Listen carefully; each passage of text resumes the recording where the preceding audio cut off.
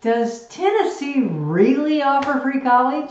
Well, that's what we'll be covering today and more right after this. Hi, I'm Charlotte from the Volsch team. Welcome back.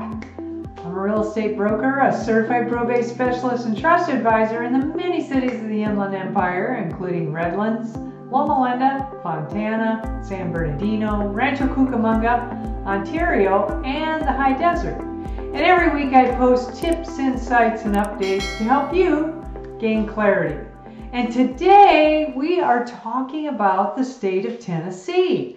Just recently I helped Lance, and I helped Carrie, I helped Larry, and I helped Mary. Can you believe that?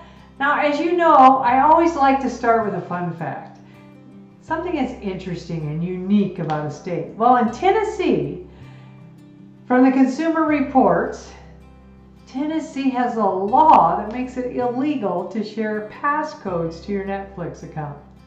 You could be fined up to $2,500. Now, family members are exempt, but friends aren't. Now, you can read the details on the Consumer Report website. But it seems you aren't able to watch Netflix for free, but you can receive free college tuition in Tennessee. Yes, you heard me right. Free college. Governor Bill Haslam's back in 2017 said they wanted to increase the number of residents with a college education and get that number up to 55% by 2025. Now a student can choose from one of 13 community colleges in the state, and the students have been a state resident for at least a year can save up to $3,700 a year, which is the average cost of tuition and fees. Now, a must-have in Tennessee is a vehicle, because the fact is there's not much public transportation there. And with that, the good news is traffic is not bad in Tennessee, and car registration is a mere $29 a year. There are cities that charge a wheel tax, but not many, and the average car insurance for someone in their 30s is about $1,275 a year. Now, driving around, exploring your surroundings, you're going to find just humongous areas of outdoor beauty with the 12 national parks. And here's a few of them. There's the Great Smokies, the Big South Fork, the Appalachian, and the Shiloh. So if you're into being out in nature, it's endless in this beautiful state of Tennessee. And most people, when they think of Tennessee, they think of country music. That's right. That's because Nashville, Tennessee is the country music capital of the world. But you can find all kinds of music entertainment there, from Grand Ole Opry to the Nashville Symphony. Now, really quick, before I get into Tennessee cost of living and taxes and home costs, I just want to give a quick shout out to those of you that have already subscribed here. I'm just so grateful that you're part of my community.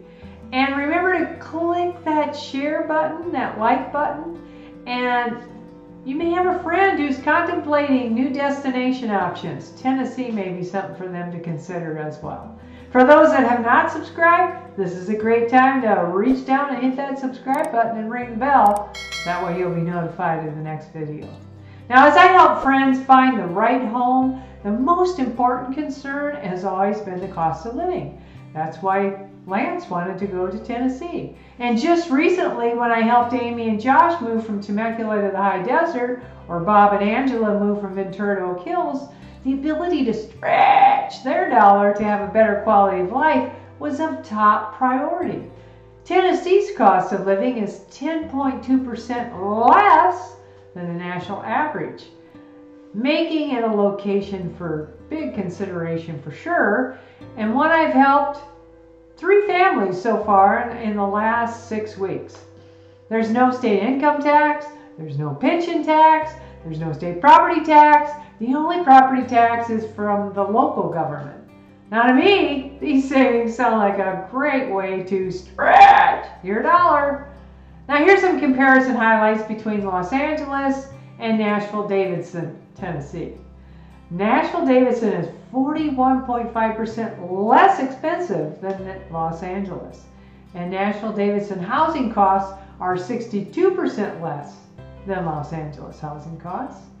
Now, here from the crazy tourists are the top 3 places to live in Tennessee. There's Brentwood with a median price home of $731,432.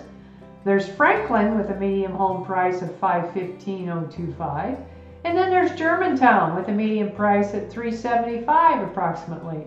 Now as you see here, Tennessee, just like in California, depending on where you look, there are affordable options to stretch your dollar. Comment below if you'd like some insights on either Brentwood, Franklin, or Germantown to help navigate the next steps on your journey. See you next time.